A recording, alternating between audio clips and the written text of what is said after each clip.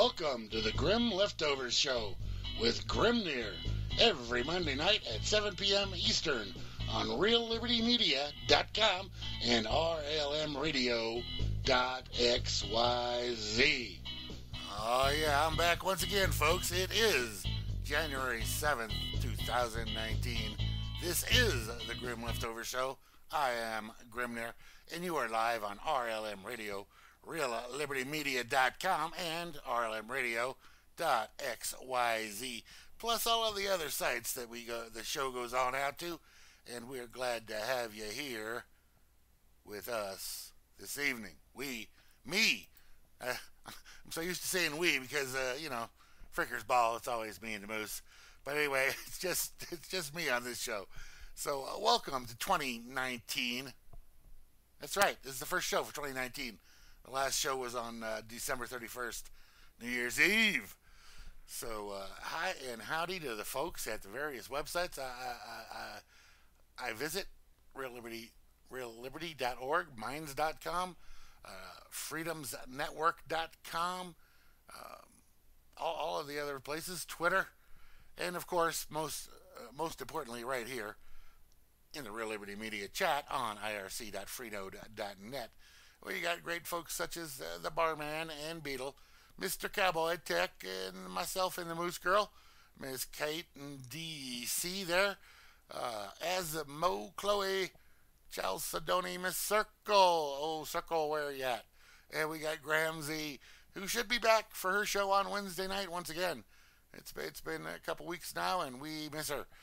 We got Don C, IB Don C, Meester Meisterbrow, the Ponder Gander Vin E.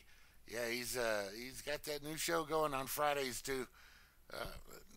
New edition of his old show on Fridays too. We got the Poxifieds, Poxiphones, Rain and the Flukebot, and Mr. Rob Works, Mr. Romes, and the actual Vinny himself, not the Pondergander version. And we also have Phantom and Cyborg Noodle and Dakota. Dan from 10EC coming in. Howdy, Dan.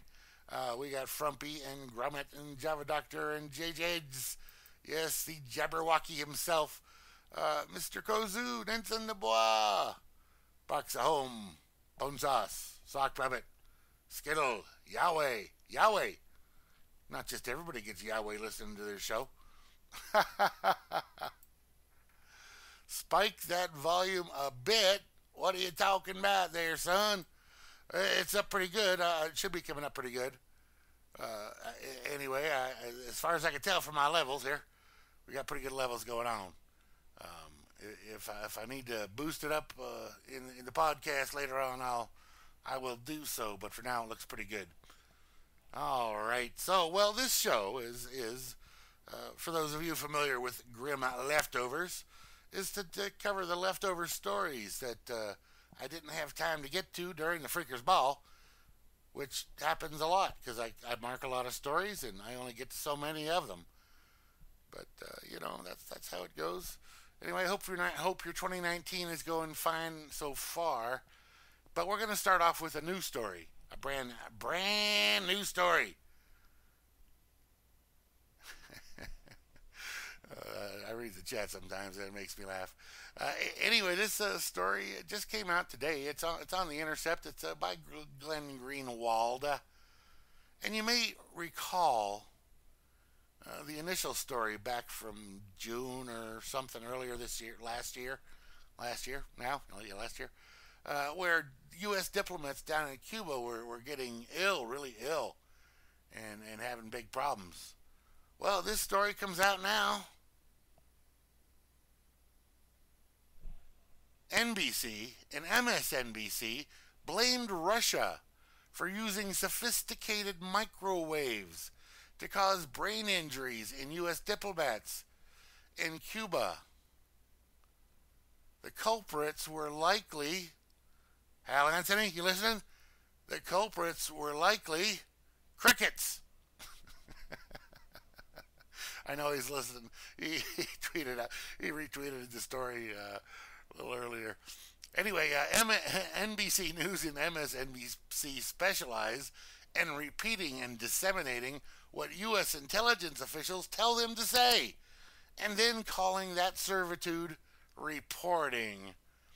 Those two networks really are the all but official outlets for the CIA messaging.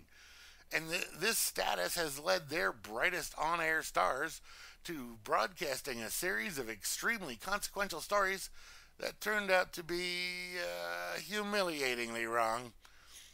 The stenographic and highly jingoistic practice of mindlessly reciting the whispered claims of anonymous intelligence officials is what notoriously led to the New York Times and other leading U.S. media outlets to deceive the country into believing Dick Cheney and Paul Wolfowitz fairy tales about the Iraqi WMDs and Jeffrey Goldberg's tale about Saddam's alliance with Al-Qaeda. I get that mixed up. I just, Anyway, but while many of these outlets apologized for that behavior and vowed to avoid it in the future, NBC and MSNBC have committed themselves to it with greater vigor than ever, as evidenced by the increasing prominence of their national security reporter, Ken Delanian, whose entire career has been defined by repeating what the CIA tells him to say, and has thus been plagued by one embarrassing false story after the next. They would be embarrassing if these people had any conscience or scruples, but they don't. Anyway, on Friday, veteran national security reporter William Arkin announced his departure from the network, blasting them as stenographic servants of the security state agencies and pro-war propaganda. And I must say to him, hooray! I mean, it may be way late and way down the line, but to actually stand up, grow a set of balls, and walk away from these assholes, I got to give you props for that, Mr. William Arkin, even though I never heard of you before this. Anyway, noting that ex-generals and CIA officials dominate the NBC and MSNBC airwaves, Arkin wrote, "In many ways, NBC just began emulating the national security state itself. Busy and profitable, adding the national security leaders and generals we have are allowed to do their things unmolested. Not that they don't molest others, but they can do their stuff unmolested. We now have what might be the most vivid, reckless, and dangerous illustration yet of how these two networks function. If their behavior weren't so journalistically shameful and destructive, this would be darkly humorous. Oh, believe you me, it is still darkly humorous." Last September, on the symbolically meaningful date of September 11th, that would be Rome's birthday, NBC and MSNBC breathlessly trumpeted what they regarded as a major exclusive scoop that Russia, the evil Russia, is the main suspect in what the network called mysterious attacks that led to brain injuries in U.S. personnel in Cuba. They put loyalist Ken Delanian on the air to explain, based, needless to say, on the script given to him by intelligence officials who are always as shielded from accountability by them with anonymity that sophisticated microwaves or another type of electromagnetic weapon were likely used on the U.S. government workers. And if you know me, you know that I love the idea. Well, not the idea of them having them and using them, but just the idea of those kind of weapons, electromagnetic and sophisticated microwave weapons, and other brain disrupting weapons like that. But I don't want they to have them and use them against us. But that was their story. That was their story. I gotta need a sip of water here.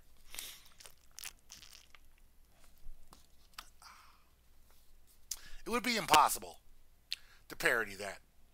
Permit me to highlight my favorite line from Delanian. The other interesting thing that we're reporting here is that one of the technologies used to injure these American spies and diplomats was some kind of microwave weapon that is so sophisticated that Americans don't even fully understand it.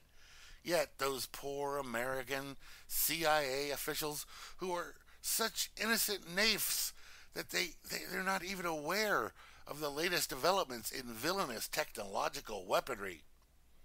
Throughout the day, MSNBC hyped its exciting scoop about the mysterious attack on U.S. diplomats. Peace-seeking diplomats in Cuba, presumably, to do things like create fake Twitter networks to lure young Cubans into receiving U.S. propaganda, encouraging them to destabilize their own country? That kind of peacekeeping? Peace-seeking? Oh. One 6-minute segment led by Andrea Mitchell, who began to report by announcing that the intelligence officials now believe that Russia is the leading suspect. And it was no accident. Featured Bush-Cheney Deputy National Security Advisor Juan Zarret, who now, needless to say, works for NBC as an analyst, along with reporter Josh Lederman, who said Russians' guilt is now more than just a theory. They're the main suspect. And he said Russia's guilt is backed up by interceptions of Russian communications. Oh, you can trust us. We got their communicado stuff. Communicado? Communications. Okay, in this, they're not quite in communicado. Anyway, as this discussion unfolded, the graphic on NBC's screen was crafted for the most sensationalistic expression. Russia is the main suspect in the brain injury attacks on American diplomats. Oh, yes. There's a beautiful graphic here in this article. Anyway, let me hop on down here. If I could find, I didn't highlight the spot, but I should have. Where they get to talking about here it is. One of the scientists, Dr. Stubbs, emphasized the certainty of their findings in an interview with the New York Times. I can say fairly definitively that it is the AP released a recording of a cricket from behind the woodshed. And we think we know what the species is. The villain behind the noises is the male Indies short-tailed cricket pictured below in what NBC News may soon use this Interpol mugshot, and they have a nice picture of the Indies short-tailed cricket here. Anyway, that's what it all comes down to. NBC and MSNBC had been reporting this all as some kind of super Russian spy thing going on. They were attacking people down there in Cuba. But no. Well, we don't know what happened to these people's brains, but the sounds that were being reported and released there on those as the sound of these weapons was crickets.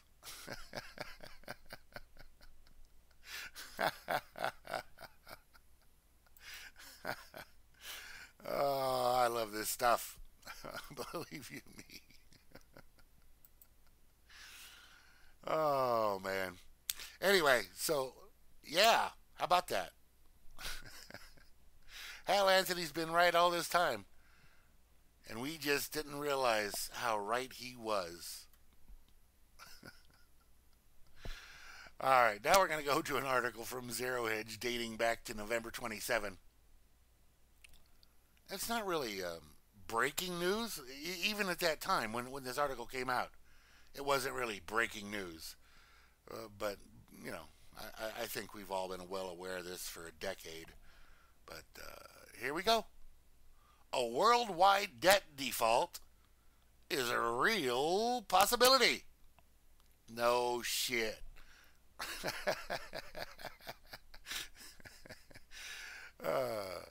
Is debt good or bad? The answer is yes. Global debt has increased by $57 trillion since 2007. That's just the numbers they report and tell you about. Um, yeah, it's quite the thing. If you look at the charts and graphs that they have in here, debt is future spending pulled forward in time. Got that? Yeah, it's a little confusing thing to wrap your head around. It lets you buy something now for which you otherwise don't have the cash yet. It means probably you're buying something you don't really need with money you don't have. Yeah. Anyway, whether it's wise or not depends on what you buy. Debt to educate yourself. What now? What now, Vinny? I don't know what he's talking about. Vinny speaks in riddles. He's always confusing me with his words. It's the danger of having a chat room during a radio show. Oh, man. Anyway, so debt to educate yourself so you can get a better job may be a good idea. Borrowing money to finance your vacation? Yeah, no. No. But even that, debt to educate yourself, when most of that education could probably be done for free. There's unlimited resources, if anybody that's got the interwebs. Of course, the interwebs themselves are typically not free, so there's that. But you're paying for that anyway. But most of the stuff that you're going to be picking up in any kind of educational facility, you can get for free right here on in these grand old interwebs. And you can certainly educate yourself and get yourself a long way towards what you need done if you have the determination and the drive and the stick-to-itness that is required for such a thing. The problem is that many people, businesses, and governments borrow because they can. It's that simple. It's been possible in the last decade only because central banks made it so cheap, free, even sometimes negative interest. It was irrational in that respect, but it's growing less so as the central banks start to tighten. They've barely tightened. Anyway, earlier this year, and by the way, these interest rate increases you see going on through the Federal Reserve and other central banks globally, you're not going to see any of those. If you're a person that has money in a savings institution, those increases are not going to help you. You are not going to get any of that. Oh. Earlier this year, this guy who wrote this is Goldcore. Oh, John Maudlin, Forbes.com. Okay, earlier this year, he wrote a series of articles predicting a debt train wreck and eventual liquidation. He dubbed it the Great Reset. He estimated that we have another year or two before the crisis becomes evident. Now, I'm having second thoughts. Recent events tell me the reckoning could be closer. And I thought just a few months then he thought just a few months ago. It is closer. We're on the verge. We're standing on the edge, looking down into the crevasse.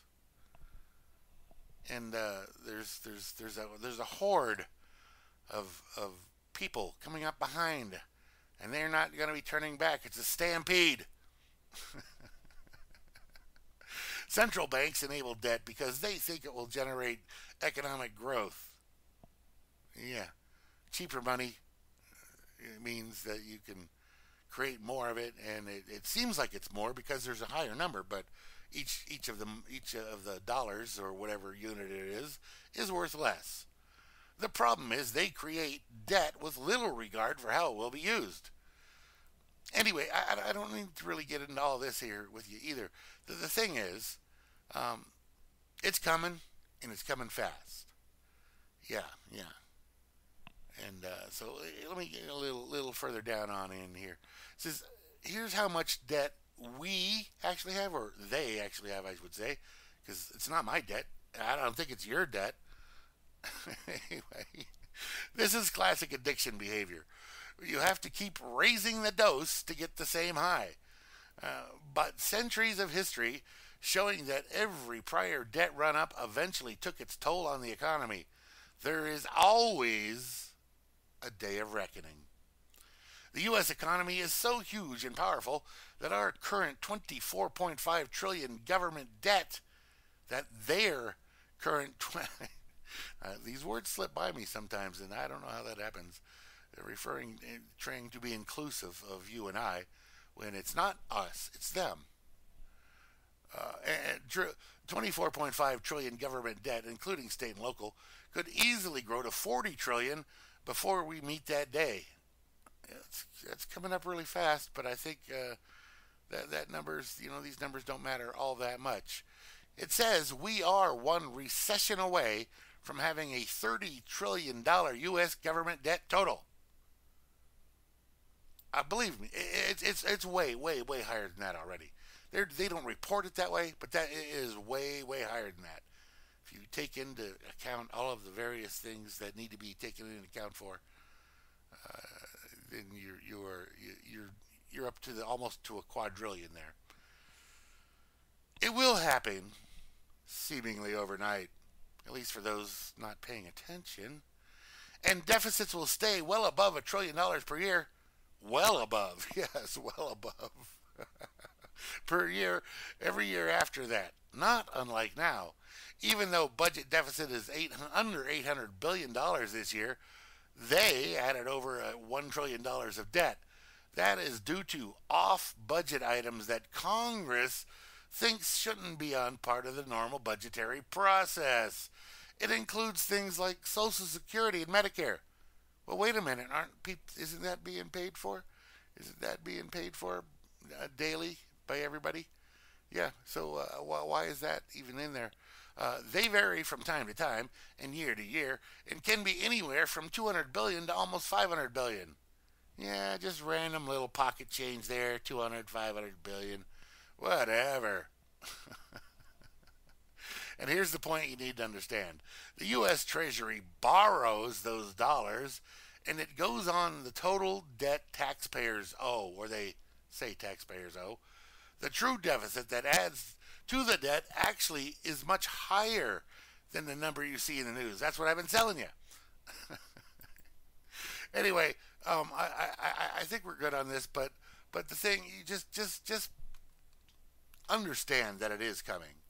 And as far as what you can do about it, nothing. There's nothing you can do. It's coming. I mean, they have been building this up for a long time, decades, and they will have to pay the piper sooner or later. But the fact is, they're the piper. It says they borrow the money, but they're not really. They just create the money amongst themselves and trade it back and forth, and it's created out of nothing. It's just electronics. You push a button, and suddenly you've got an extra $1 trillion there to do whatever you want with. It's just that easy. So who are they borrowing it from? This central bank borrows it from that central bank? It makes no difference.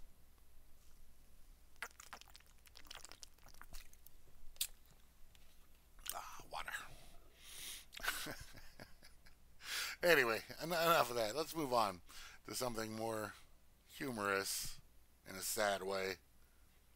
Humorous in a sad way. From KOB.com, KOB4, from November 27th as well. Iowa Council gives final approval to toy firearms ban. Yeah. Sioux City, Iowa. A city council in northwest Iowa has banned people from carrying some types of toy firearms. The Sioux City Council voted Monday for a third time to adopt an ordinance that bans pellet and BB guns. The ordinance doesn't ban Nerf or squirt guns or guns that shoot suction cup darts. But let me tell you this. Now, I can understand Well, let me go through this part, and I'll come back here.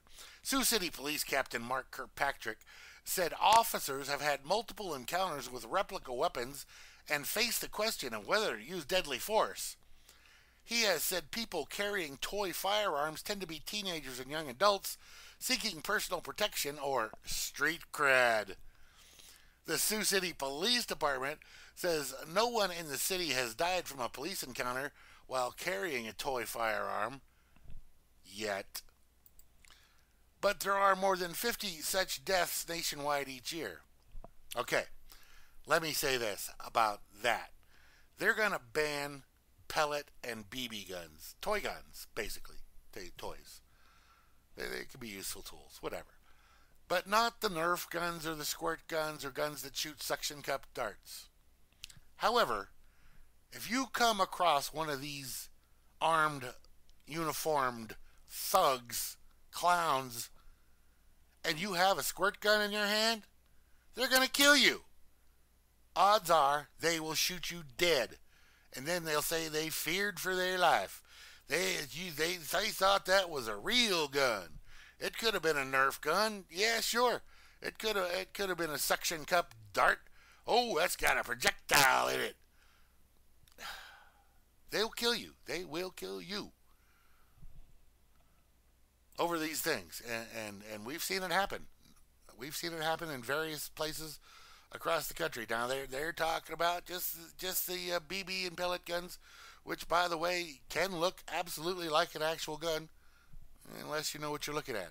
Which you would think a cop might know what they're looking at, but well, you'd be wrong.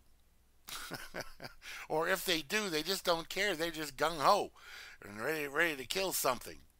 So there's that. I just yeah. Anyway, moving on. This from December 30th of last year, just a week and a half ago.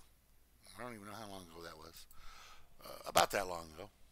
From BusinessInsider.com.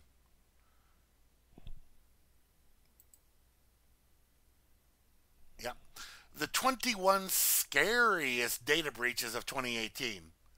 Now, this is one of the ones I marked to try and do on New Year's Eve, but I didn't get to. There's just so many various lists and things like that. Highlights here. Data breaches in 2018 comprised the personal information of millions of people around the world. Some of the biggest victims of 2018 include T-Mobile, Quora, Google, Orbitz. Facebook dealt with a slew of major breaches and incidents that affected more than 100 million users of the popular, it says, social network. I guess it's popular. All those people use it. But anyway, here are 21 of the biggest data breaches that companies faced this year. And I'll just jump down to some of those highlight ones. British Airways, 380,000 people, which they got your information from card payments. So it says a criminal hack affecting bookings made on the airline's website and app. Is it really that difficult? Is it really that difficult to secure your data? That's my question. Orbitz, 880,000. The payment card information and personal data such as billing addresses, phone numbers, and emails happened on between January 1st, 2016 and December 22nd, 2017. So it was going on for nearly 2 years. Hackers accessed travel bookings in the website system. And it was going on for 2 years, and they didn't notice. Sing Health, 1.5 million. I guess that's a Singapore healthcare company. Names and addresses of the Singapore government's health database. Oh, it's the government. Oh, okay. And some patient's history of dispensed medicines. Information on the Prime Minister of Singapore was specifically targeted.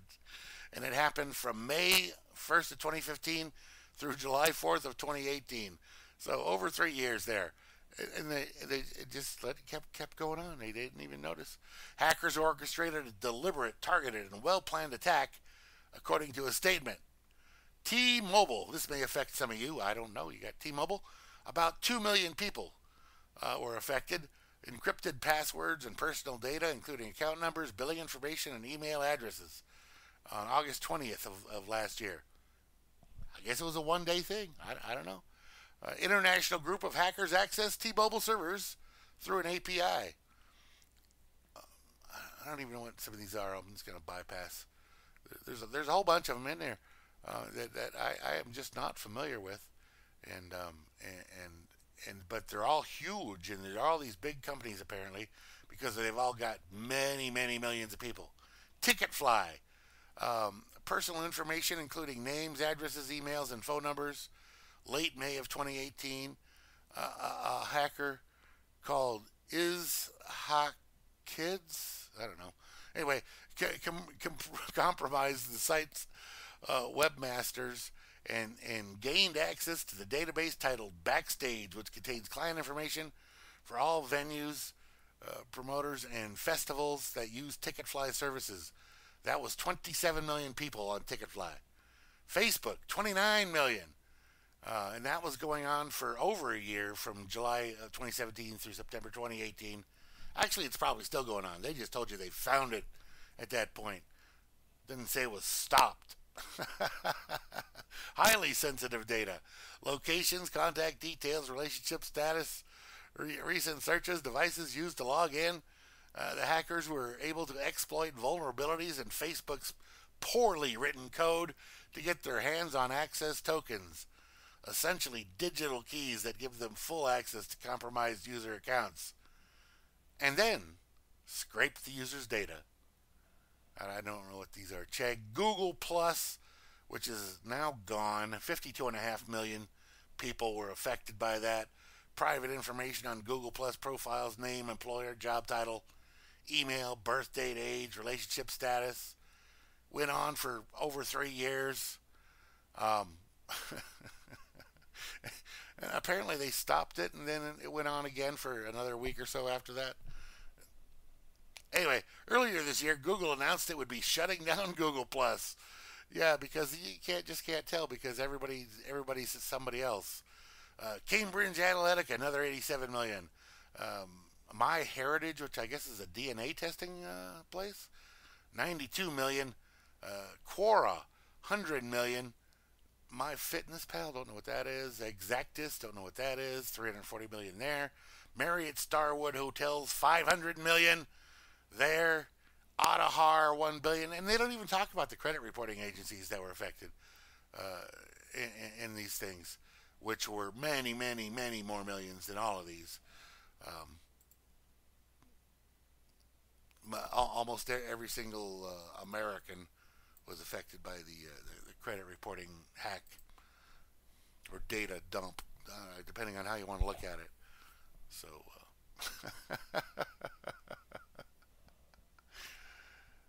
so are things going to be better this year on the whole? Data breaches? It depends who you are. Better if you're a hacker that wants this information. Not better if you're a customer. Oh, man. Yeah. Pound of gold is nice if you can get it. I don't know. Anyway, next up here, from Investors Business Daily on December 6, 2018. ClimateHoax. Global CO2 emissions spike despite Paris climate pledges. Climate change is the key phrase here. Climate hoax for change. Anyway, 3 years after leaders from around the world signed on to the Paris Climate Agreement, pledging to cut their carbon footprints, global CO2 emissions accelerated. Does anyone still think the Trumpster was wrong for pulling the U.S. out of this sham agreement? No, I don't think so. I mean, people that hate him still think he was wrong, and I don't hate him. I don't care about him one way or the other. He is a meaningless turd, if you ask me. But whichever. According to the Global Carbon Project, which monitors the global CO2 emissions, climbed by 1.6% last year. They are on track to shoot up another 2.7% this year. That's after 3 years of annual emissions remaining flat.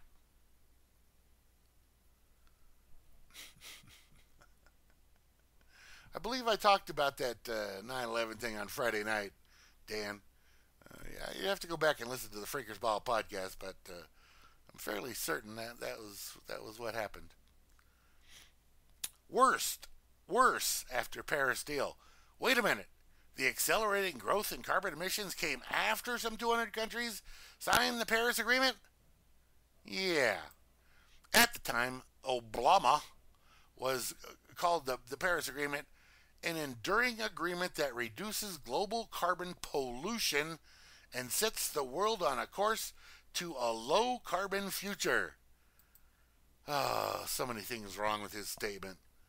So many things wrong. An enduring agreement which can be overturned at any point in time that reduces global carbon pollution, as if carbon was a polluter. Carbon dioxide, which is what they're talking about here. It's not a polluter. Anyway, it sends a powerful signal that the world is firmly committed to a low carbon future. You're a carbon-based life form. If we get rid of you, that'll reduce the carbon. He even called the agreement a turning point for the world. Right. The reality is that nations need energy to grow, and the best and most economical forms of energy are oil, natural gas, and coal. Well, at least that's what they say. That's what they have to say. I don't know. I'm being thanked for something. I don't know what. Anyway, so while all those leaders were making promises and bragging about how they were saving the planet from and their economies, who wrote this? Well, we're bragging how they were saving the planet. Their economies were increasing the use of fossil fuels, because they're not really stopping people from using what they call fossil fuels, which again is another misnomer. They're not fossil fuels. All this stuff wasn't generated by a bunch of dead dinosaurs and plants. It's constantly recreated. Anyway, the New York Times laments in its front page story, even as coal has fallen out of favor. Not really. In some markets, the rise in emissions has been driven by stronger demand for natural gas and oil. Even as the use of renewable energy like solar and wind power has expanded exponentially, it has not been enough to offset the increase in fossil fuel oils and coals. Yeah. Anyway, the thing is, they're lying through their teeth, through their ass. It's got nothing to do with protecting the environment. It's got to do with controlling you, squeezing a little more out of you, and getting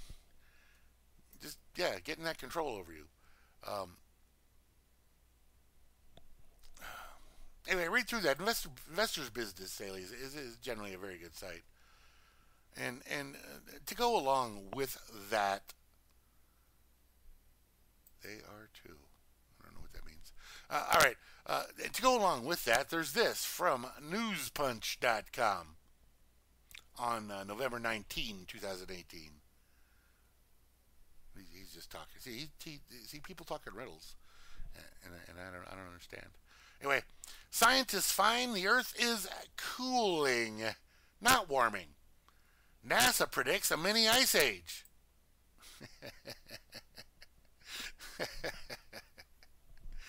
Well, it feels like a mini ice age here where I live right now. Anyway, humanity could soon face a long, cold winter, which could see the temperatures around the globe plunge to record lows that will herald a mini ice age, according to new scientific research by NASA, who I never trust about anything, but that's what they're talking about here. Anyway, It says, we see a cooling trend, Martin Milzganek of NASA's Langley Research Center told the Space Weather, directly contradicting decades of global warming hysteria and false science promoted by conflicted scientists, politicians, and fake news. The clap, the corporate lame-ass propaganda. He's calling it mainstream media here, but it's the clap, the corporate lame-ass propaganda machine. High above Earth's surface, near the edge of space, our atmosphere is losing heat energy.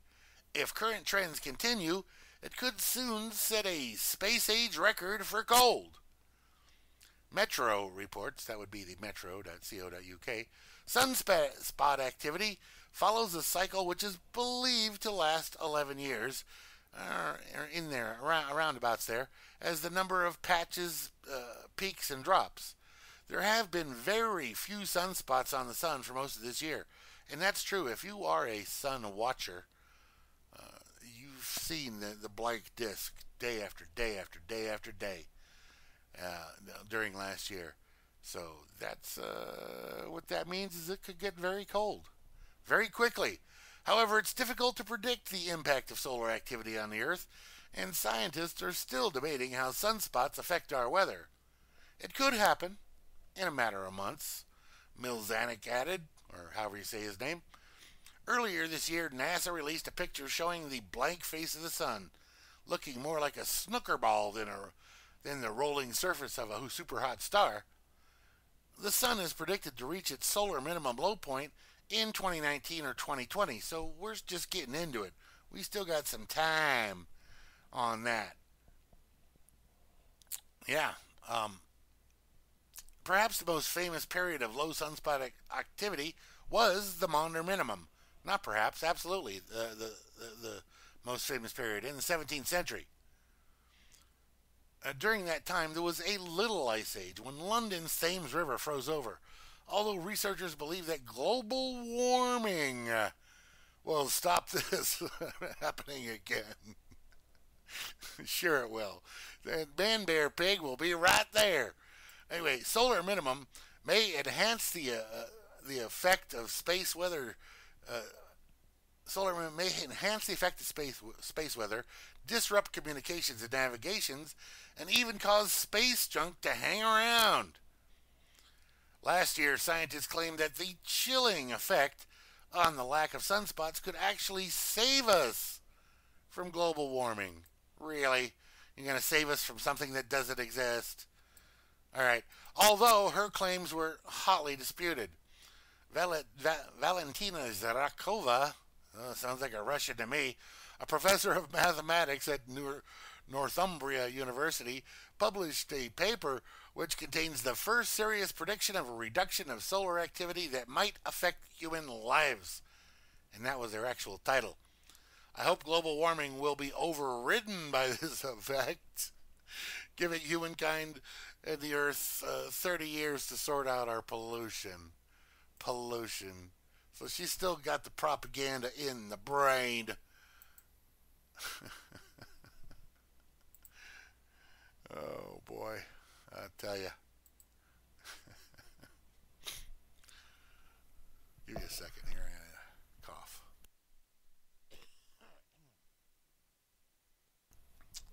Sorry about that. All right. Now, this article, I'm not sure if I covered it somewhere else or not, but I wanted to cover it here. Yeah, Rob Works, we are all gonna die. It's just a matter of when. Anyway, from November 28th, 2018, on themindunleashed.com. Like I said, I may have shared this on Freakers before. I don't actually recall.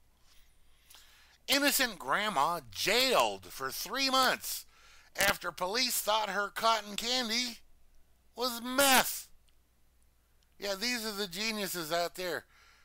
Oh, wait, they're not there to serve and protect. That's right. Never mind that. A Georgia grandmother was sent to jail after police thought they found a baggie of meth in the car she was riding in.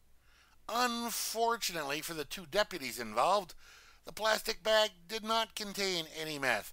In fact, the bag didn't even contain drugs. The Monroe County deputies stumbled upon a bag of cotton candy and mistook it for methamphetamine. Say what? It's cotton candy. How does that look like methamphetamine to you? To make matters worse, an erroneous field test confirmed the deputies' suspicions. This is what they're using to put you in jail, these field tests. Unfortunately for Dasha Fincher, the mistake landed her in jail for 3 whole months.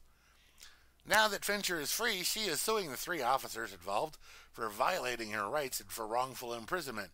Fincher also names Searchy Acquisition Company, the maker of the field kit used by the deputies in the lawsuit.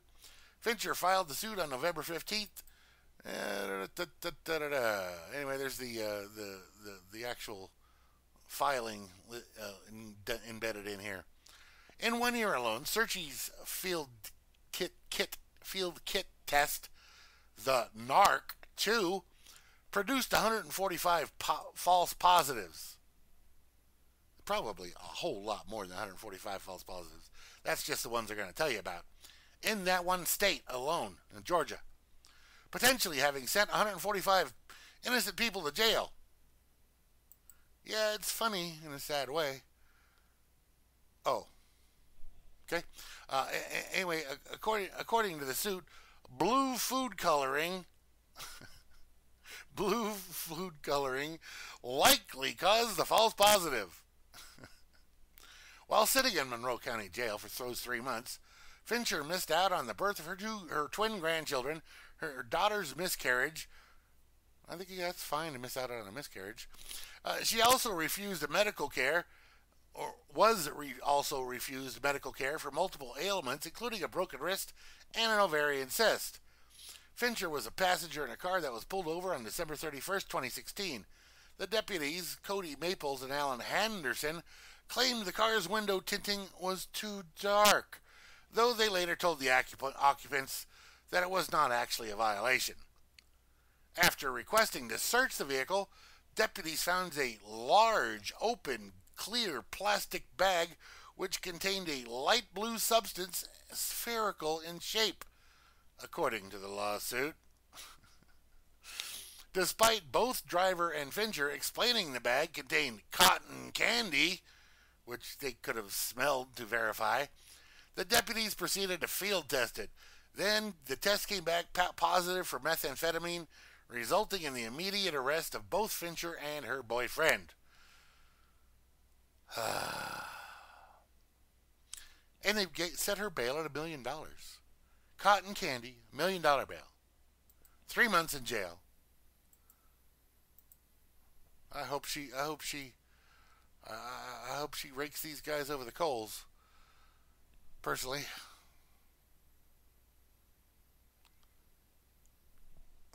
Vinny. All right. This from December 22nd, 2018 on slashdot.org. Slashdot, if you're not familiar with them, they're a good little site. It's just they give you little snippets of an article to look at that they found somewhere and found interesting. A delivery robot spontaneously burst into flames. Longtime Slashdot reader Anna Mojo shares this article from The Verge. An autonomous food delivery robot burst into flames on a Berkeley, California walkway. As first reported by the Daily Californian, Kiwi, the startup that makes and manages the 100-strong fleet of robots, issued a statement to say that the fire was quickly extinguished by a passerby before the city's fire department arrived and doused the machine in foam. It said that it believed the fire was caused by human error. Sure they did. I'm sure they did. If they want to stay in business, you got to say it was caused by human error. When a faulty battery was manually inserted into the robot, eventually causing thermal runaway, the same issues that resulted in the recall of Samsung's Galaxy Note 7 phones. Kiwi says that the new piece of software will rigorously monitor the state of each battery to prevent anything like this from ever happening again. I hate that phrase. We've got to stop this from ever happening again. You can't. Don't even try. Don't make that crap up. You can try and prevent stuff, but you can never stop anything from ever happening again. Anyway, Kiwi said the incident resulted in some smoke and minor flames. Well, there's a video that you could check out. It's fully ablaze. Anyway, so the video shows the robot engulfed in the kind of fiercely burning fireball typically associated with battery fires. Yeah, some smoke and minor flames. I understand trying to protect your business, but I mean the video is right there. Who you lying to? All right, this article's from a little bit older, and I don't even know if it's true. Did I share this before? I don't know if I've shared this before. It is possible that I have shared this story before. But I like the story, and I'm going to share it again here with you now. Whether I shared it here on the leftovers or shared it on the Freaker's Ball. It seems like a story I would have talked about. I don't know. Here you go. Florida man bites his brother's penis off after he walks in on his brother having sex with his cousin on his favorite Dragon Ball Z blanket. Now, I know you're all thinking, well, that guy's got to be from Arkansas. But I think he was actually from, yeah, it's Florida. He's a Florida man. Yeah, he sounds like he's from Arkansas. And it sounds like a scene that's probably common in Arkansas. Wouldn't even hit the news in Arkansas. Let's give you that headline again. Florida man bites his brother's penis off after he walks in on his brother having sex with his cousin on his favorite Dragon Ball Z blanket.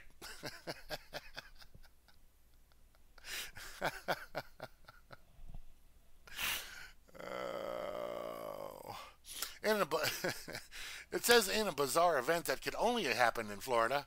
No, I'm pretty sure it could happen pretty much throughout the South. A man has bitten his brother's penis off after he found him having sex with his cousin on his favorite Dragon Ball Z blanket. It's still unknown what pissed him off, the incest or the fact that they did it on his favorite blankie, or maybe both. We don't know for sure, and we might never know. What we do know is that what he did was fairly extreme.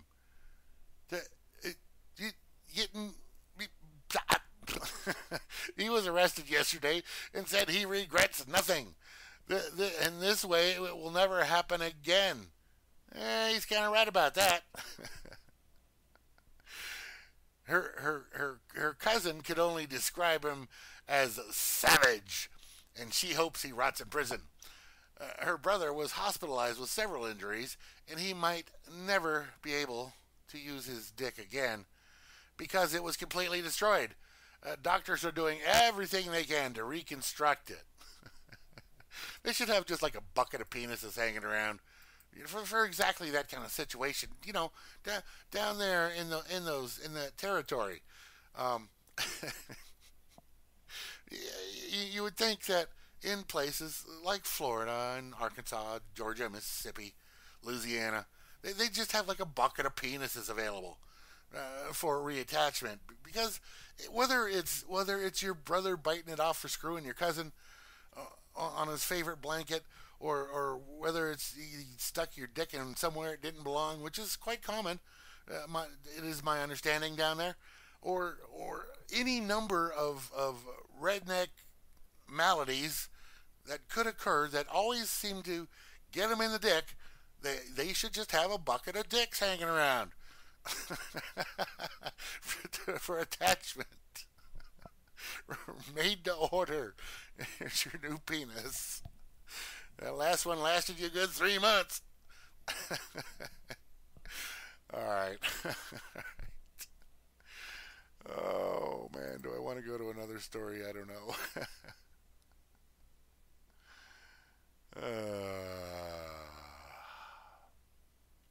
think we're good. I do want to mention that the sausage graft. Yeah, I do do want to mention that tomorrow at 1 p.m. Eastern is Flash with his show In a Perfect World. Great show that he does every Tuesday at that time. And then Grammy, like I said, I think I said at the top of the show, Grammy should be back on Wednesday evening.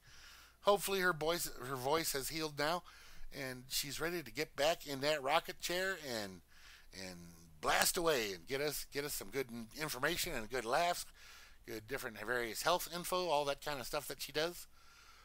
Thursday is also Flash's new show at 5 p.m. 7 p.m. Eastern, which is called 20% Off, and he covers different topics on that. That's a definitely solo show that he does. He comes on here, like me rambling about whatever stuff, but he does less of the news links and more of just off the top of his head, and it's cool. It's cool. It's good stuff. And then on Friday is Vin E's revived Ponder Gander program, the radio writing series. This will be part 2 of a 13 and a half part series at noon Eastern. That's correct. Noon Eastern, I do believe. Right here on RLM Radio. Then at 7 p.m. Eastern, Grammy's Rocket Chair. 11 p.m. Eastern, myself and the Moose Girl on the Freakers Ball. And then Saturday is Flash. Once again, Flash has 3 shows. Count them.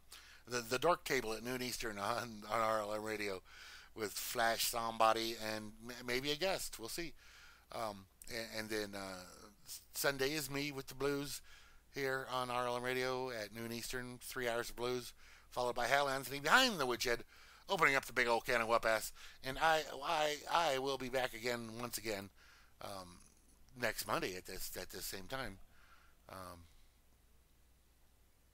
What else did I want to mention? I don't know. If you're not a member of Real Liberty Media, well, you can't be a member of Real Liberty Media because there's no really way to be a member. You can just come over and hang out with us. That's all we do. We're not like a membership type place. So come on over, reallibertymedia.com. You can jump on into the chat. If you got your own chat client, then use that. You connect to irc.freedom.net and go join # Real Liberty Media, and you'll be here with us talking to all of us. But if you're not a member of realliberty.org, which is a social networking site, and or freedomsnetwork.com, which is also a social networking site, both closely related to reallibertymedia.com, I would say join one or both of those sites and check them out. Yeah, realliberty.org. That's the new one. That's the fancy one. Freedom's Network is a few years older, but it's not so fancy. It's built on WordPress and BuddyPress sitting on top of that. Also, I'll put all the follow links in the post show blog, so you can follow Real Liberty Media and myself in various places that you may want to follow us at. And we're also on Minds.com and Twitter. There is a Facebook presence, but I'm not involved with it. So I guess that's all. Yeah, that'll be good. All right, have yourselves a good rest of your Monday, and that's all. Peace.